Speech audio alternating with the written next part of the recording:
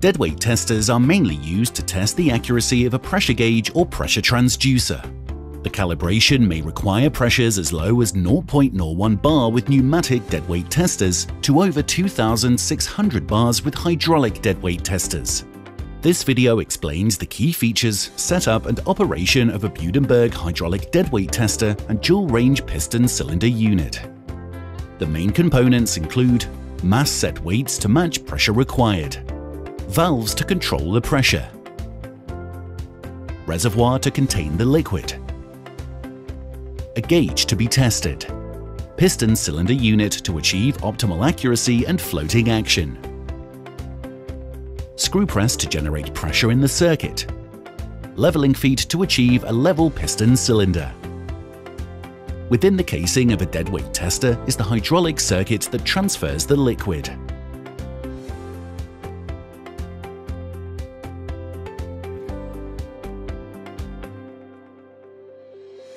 First, fit the piston cylinder unit to the left-hand connection. Check the level of the tester with the spirit level on the top face of the piston cylinder unit. Adjust the 4 corner feet to level the piston cylinder unit. Remove the filler plug from the reservoir and leave out while in use.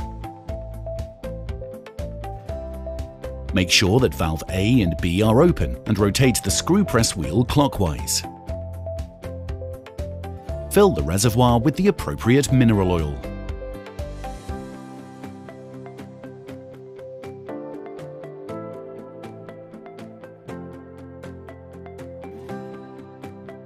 Rotate the screw press fully anti-clockwise. This draws the oil into the system.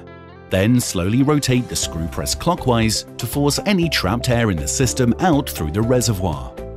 Ensure that the oil level is monitored via the right-hand gauge stand to avoid the oil overflowing. Fit the applicable gauge or instrument to be tested to the right-hand gauge stand.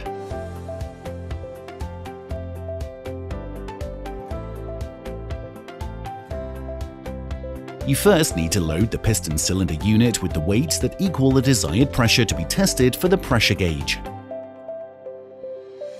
For pressures of up to 140 bar or 2000 psi, valve B needs to be closed and valve A needs to be left open.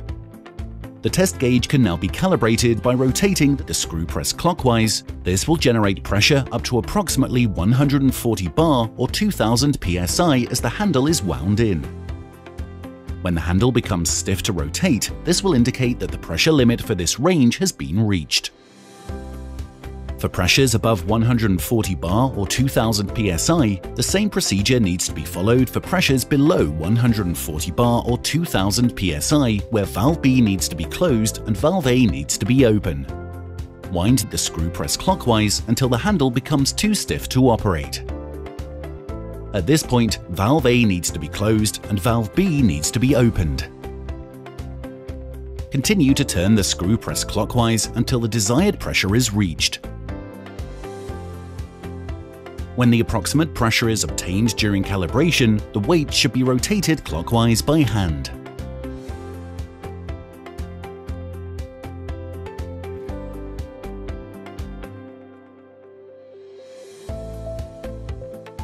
The main benefit of a dual-range piston-cylinder unit is rather than using one unit and weights for testing low pressure and separate unit and weights to test for high pressure, you can now use just one piston unit for the calibration of both high and low pressure, saving you both time and money.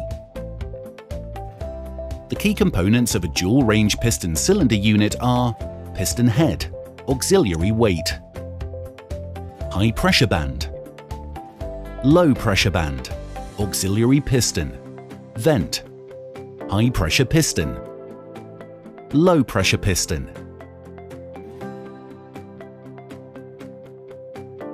The piston head, which carries the calibration weights, is operated by 2 pistons, a low pressure piston shown as blue and a high pressure piston shown as red. As the supply pressure is increased, the low pressure piston is operated until the flange on the end of the low pressure piston abuts the end of the low pressure cylinder. This is now in equilibrium between the force pushing down from the mass set weights and the supply pressure from below. The pressure is now defined as pressure equals force over an area where the area is the cross-sectional area of the low pressure piston and the high pressure piston. As the pressure continues to increase, the high-pressure piston operates through the middle of the low-pressure piston, which is now acting as the high-pressure cylinder. Indication of the range in which the piston is operating and that the piston head is floating is given by the position of the piston head. This can be seen against the two color bands on the cylinder. At this point, the high-pressure equilibrium is reached.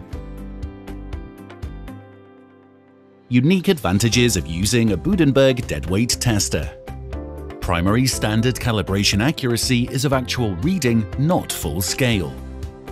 Budenberg Deadweight Testers are widely acknowledged for accuracy, reliability, robustness, and longevity. Dual-range piston-cylinder units available, which allow calibration over a wider pressure range.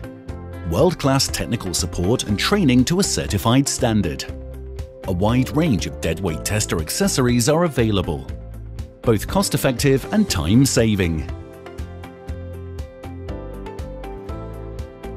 For further information on deadweight testers, go to budenberg.co.uk.